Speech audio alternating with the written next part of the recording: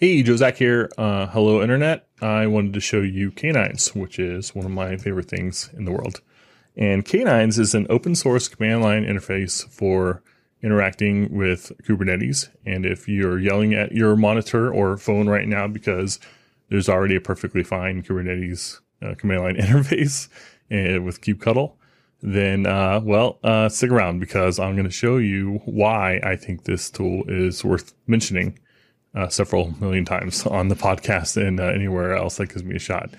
So first things first, we are looking at K9s. We're looking at pods for our Minikube context, which is a Minikube cluster. This is my user, and we've got some version numbers here.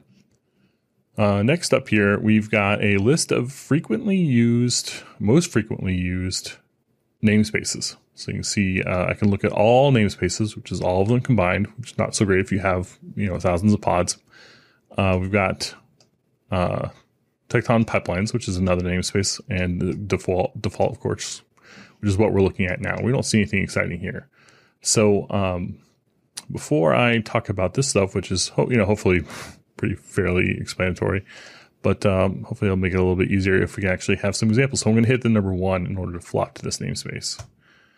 So there we go. So it was instant because it's polling in the background. I don't have a lot of pods here, so you don't really notice just how much quicker it is to have that stuff always loaded. But I'm going to hit 2 to go back to default, 1 to pipelines, default pipelines. Let's try 0. Yeah. So you can see just right there, it's really fast to change namespaces. And if you're doing that with kubectl, that's a bit of a pain right there. So that's enough reason for me to keep going with it. Now, so we are viewing some pods here. I want to talk about this section of the screen, which are context-sensitive commands. So I can do things like attach to a pod, or delete a pod, or describe a pod, or edit, Control-K, kill it. So let's just for fun, I'm going to go in here and view logs. So I just arrowed down, I'm hitting L. I don't see anything. That's because I've defaulted to tailing. So what I'm going to do here is look at my context sensitive commands, and I'm going to hit 0 for all. And hopefully this isn't getting intimidating because you really get the flow really quite quickly after you've used it for like say an hour or so. This stuff starts to feel natural because it's all really consistent. So I've hit the all command. We can see that we've got some stuff with this timestamp in these logs. It's not very human readable. So I'm going to go ahead and hit T to have K9s add a convenient timestamp for me. So one other thing I want to show you on the screen, that's pretty convenient, is I can search with the / character. And you'll notice that this is not shown in these context sensitive actions. And that's because you can search on every pane as far as I know. Could be wrong about that, but I don't think so. So what I'm going to do here is I'm going to type / and it's going to give me this little prompt. And I'm going to start typing one of these messages, starting Q. Okay, so you can see it's already filtered as I typed. And you can see the search that it's currently showing me. And I, of course, can keep typing up here. Hit enter, and there we are. So that's pretty cool. I hit escape to exit, which I think is pretty self-explanatory, or pretty common, I'll say. But the / is the first thing I wanted to show you. And so that works on every screen. So if I want to, for example, search for pipelines on this screen without having to scroll through a bunch of stuff, and there we go. You can also do stuff like searching for running, which is everything not very exciting. Say search for IP might be a little bit more interesting. 17.0.8 or 9. There you go. So that's pretty useful. You can see it actually searches stuff. It actually searches more than just what's shown as well, which is really nice. So you can actually search by label. I actually forget what that syntax looks like now. But you can do all sorts of cool stuff. Regular expressions, things like that, which is really convenient if you imagine that we're looking at thousands of pods here. That's where it really shines. In here, I'm just using kind of a trivial example, but it's still pretty cool. So the second thing that you just have to remember, first with / for filtering, is colon. Colon lets you switch to different panes or resource types. So here we're viewing pods. but I could also go view all the namespaces.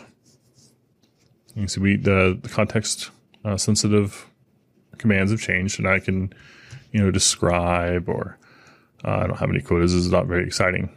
Get the YAML output. Let's go take a look at our context. That's pretty cool. So there's all the context I can switch up. That's coming from my kube config file. We can go look at deployments, for example.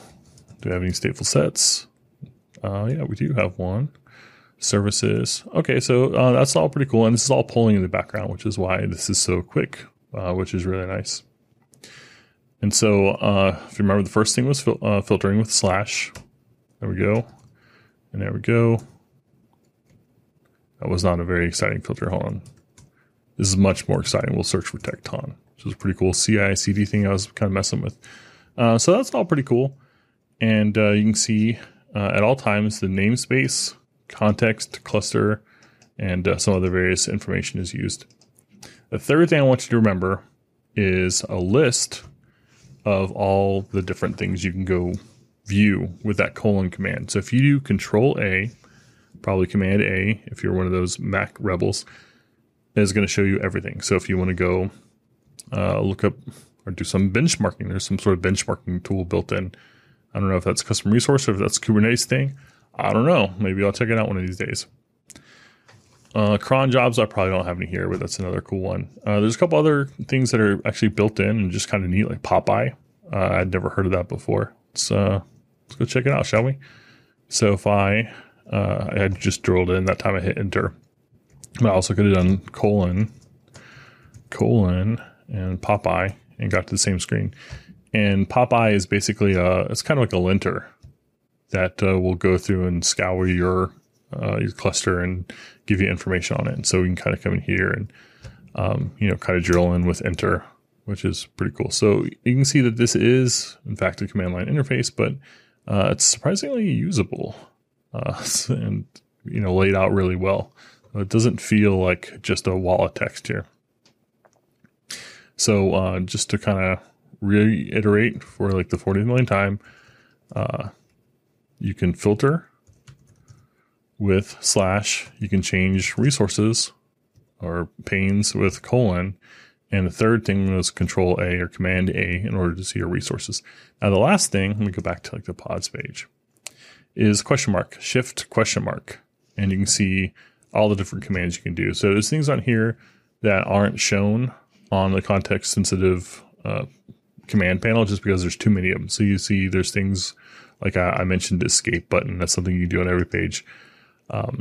You can clear a field, you can copy and paste, you can force a reload, you can save the output to a file. That's really useful. Also just sorting by things on this pane. So you can see that this is context specific. So if I can shift C and sort by CPU, let's give that a shot. Okay, that was not very exciting. Let's try to find something else that is very exciting. Maybe by like sorting by memory. All right, there we go. Look at that. Very exciting. So that's just nice. And those are the kind of things that that would take a lot of work to keep doing that in kubectl. So I just really like the speed. A couple other things I want to hit on real quick. I mentioned Popeye. Yeah, I mean, actually, that's pretty much it. So I encourage you to check it out because you can go around pretty quickly. You can change contexts without actually changing your global context, which is really nice too. So for example, let me open up a second window here, K9s. And you can see here I am hooked up to Minikube. I can hit 0 to see all my namespaces again. I can also go to colon, CTX or context, and I can change my context to Linode. I don't think I have anything running right there right now. Yeah, so I don't have anything, but there's some built-in stuff. So this is a different cluster, and we can come click over here and see that I'm still hooked up to Minikube over here. So this gives me a nice way to compare. And neither of these change my global context. So if I was doing some sort of scripting or anything, this gives me a nice way to view things without changing up my local state, which is really important if you're like working somewhere and you just need to go take a quick peek somewhere else and you don't want to kind of stop what you're doing or risk doing the wrong thing.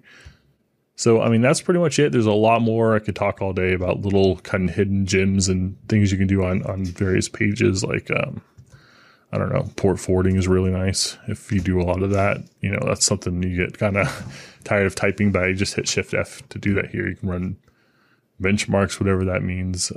You can do all sorts of cool stuff. So I really like it. If you work with Kubernetes a lot, I hope that you can kind of see the value of having a tool like this that lets you hop around between contexts and clusters and namespaces so quickly and get to information. And it's just a really nice way of doing. I honestly say like 95% of the stuff that you do with kubectl. The only things you can't really do are batch operations like deleting a whole bunch of pods or scripting. So, yeah, there's other things that are nice about it. You know, leave me a comment if you have any questions or anything, and I can tell you more about it. But yeah, that's pretty much the gist of it. So hope you enjoy that if you're into Kubernetes, and smash that like button.